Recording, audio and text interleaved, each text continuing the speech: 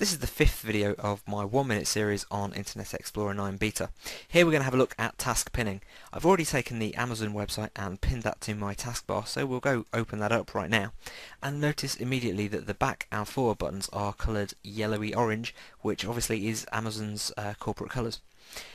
This makes the whole browser look like part of the website experience, and it really sort of melts away into the background, again allowing the content to shine through. Also notice that the home button has been removed, as we now have a custom Amazon application.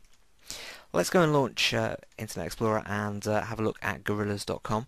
Gorillas partnered with us to enhance their site for just this functionality, so we will now take this down and pin it to the taskbar.